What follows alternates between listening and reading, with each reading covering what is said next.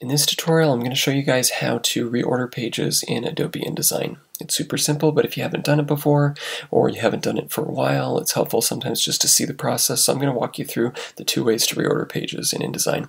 In either case, you'll need the Pages panel. So if it's not available here on the right side of InDesign, you can click on Window, and from the drop-down menu, click Pages. And you'll see here the Pages panel. It just shows a bunch of pages, little preview icons for each page, and each of these previews represents one of the pages here in the canvas area.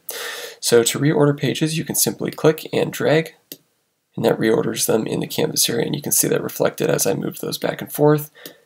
It updates here in the canvas area. The other way to reorder pages is to right-click on any of these page previews and click Move Pages. This will bring up a pop-up menu, and it'll show you which page you currently have highlighted here in the Pages panel. So in this case, I right-clicked on page number 4.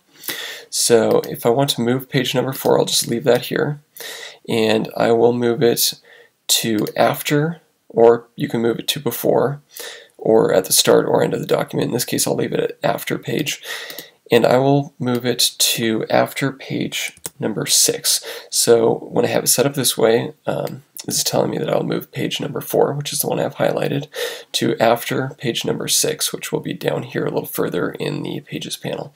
I'll click OK, reorders those, and you can see that that page was now moved down to below where page number 6 was, and all of the pages have been updated in the canvas area. So that is how you move pages around in Adobe InDesign. Hope that was helpful.